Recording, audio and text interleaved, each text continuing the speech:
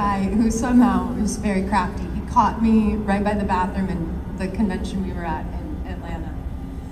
And he was like, hey, do you mind signing my stomach?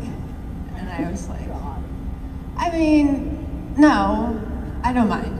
But then he was like, all right, so hold on. So he like puts his backpack down, puts all his stuff down, and then starts undoing his cargo shorts. So I'm like this.